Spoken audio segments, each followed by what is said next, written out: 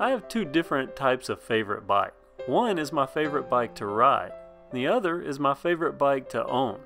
Usually that's due to the build, the quality of the components, or the aesthetic. There's just something about it that makes me want to have it.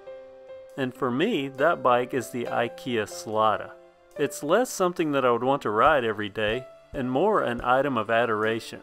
It's not as much a bike as it is a work of art, and I'm not the only one that thinks that way. The IKEA Sladda has won awards, and it definitely fits the bill of an award winner. It has smooth lines, a belt drive, and no external gearing. It's all internal in an internally geared rear hub. The Sladda would also possibly be a contender for my favorite riding bike if that internally geared rear hub had more than 2 gears. And that hub has also been the source of many comments, both for and against. But recently, one comment in particular stood out.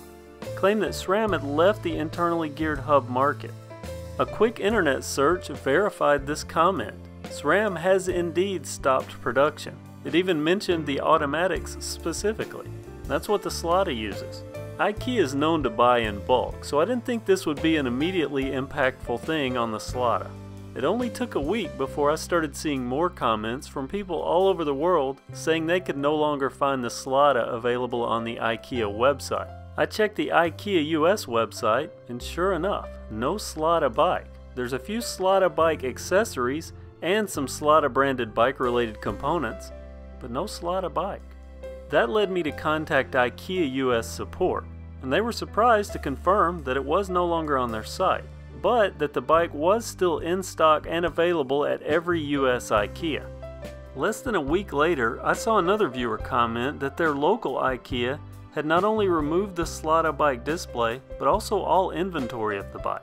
Concerned, I contacted IKEA US again, and this time I spoke for over 20 minutes with a very helpful representative that found a stop sale notice in their system, and a further note that said it was due to a supply production issue.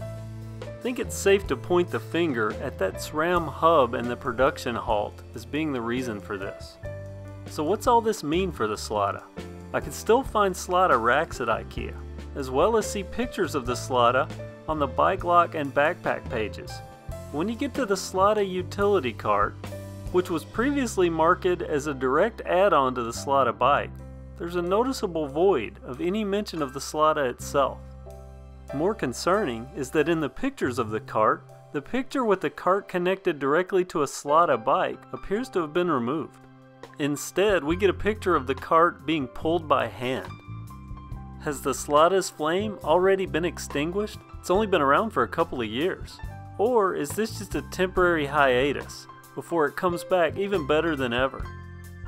I already pamper my Sladda, and if you have one, you may want to take better care of it, because who knows when we're going to be able to get more parts or even get another Sladda.